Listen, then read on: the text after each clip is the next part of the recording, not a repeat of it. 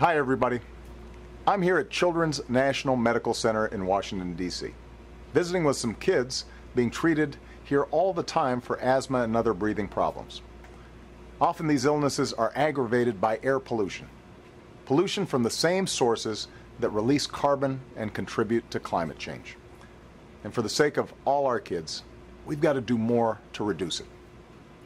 Earlier this month, hundreds of scientists declared that climate change is no longer a distant threat. It has moved firmly into the present. Its cost can be measured in lost lives and livelihoods, lost homes and businesses, and higher prices for food, insurance, and rebuilding. That's why last year I put forward America's first climate action plan. This plan cuts carbon pollution by building a clean energy economy, using more clean energy, less dirty energy, and wasting less energy throughout our economy. One of the best things we can do for our economy, our health, and our environment is to lead the world in producing cleaner, safer energy. And we're already generating more clean energy than ever before. Thanks in part to the investments we made in the Recovery Act, the electricity America generates from wind has tripled. And from the sun, it's increased more than tenfold. In fact, every 4 minutes, another American home or business goes solar. And every panel is pounded into place by a worker whose job cannot be shipped overseas. We're wasting less energy, too. We've doubled down how far our cars and trucks will go on a gallon of gas by the middle of the next decade, saving you money at the pump. And we're helping families and businesses save billions with more efficient homes, buildings, and appliances. This strategy has created jobs, grown our economy, and helped make America more energy independent than we've been in decades, all while holding our carbon emissions to levels not seen in about 20 years. It's a good start, but for the sake of our children, we have to do more. This week, we will. Today, about 40% of America's carbon pollution comes from power plants.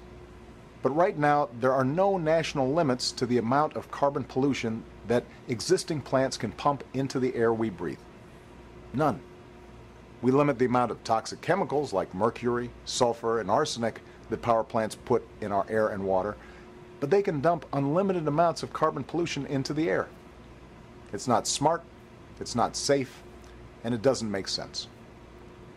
That's why a year ago, I directed the Environmental Protection Agency to build on the efforts of many states, cities, and companies and come up with common sense guidelines for reducing dangerous carbon pollution from our power plants. This week, we're unveiling these proposed guidelines, which will cut down on the carbon pollution, smog, and soot that threaten the health of the most vulnerable Americans, including children and the elderly.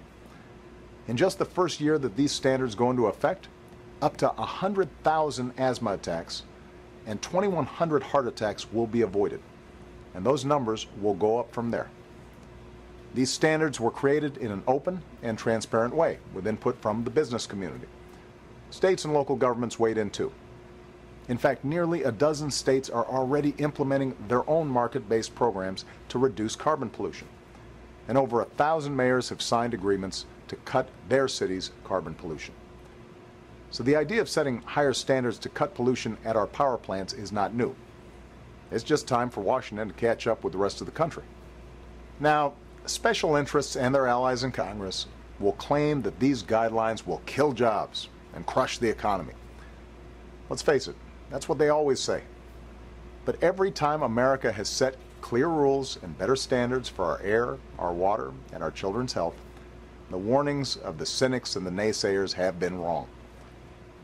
They warned that doing something about the smog choking our cities and acid rain poisoning our lakes would kill business. It didn't. Our air got cleaner, acid rain was cut dramatically, and our economy kept growing. These excuses for inaction somehow suggest a lack of faith in American businesses and American ingenuity. The truth is, when we ask our workers and businesses to innovate, they do. When we raise the bar, they meet it. When we restricted cancer-causing chemicals and plastics and leaded fuel in our cars, American chemists came up with better substitutes. When we phased out the gases that depleted the ozone layer, American workers built better refrigerators and air conditioners. The fuel standards we put in place a few years ago didn't cripple automakers. The American auto industry retooled, and today they're selling the best cars in the world with more hybrids, plug-in, and fuel-efficient models to choose from than ever before. In America, we don't have to choose between the health of our economy and the health of our children. The old rules may say we can't protect our environment and promote economic growth at the same time, but in America, we've always used new technology to break the old rules. As president and as a parent, I refuse to condemn our children to a planet that's beyond fixing. The shift to a cleaner energy economy won't happen overnight, and it will require tough choices along the way. But a low-carbon, clean energy economy can be an engine of growth for decades to come. America will build that engine. America will build the future. A future that's cleaner, more prosperous, and full of good jobs. A future where we can look our kids in the eye and tell them we did our part to leave them a safer, more stable world. Thanks, and have a great weekend.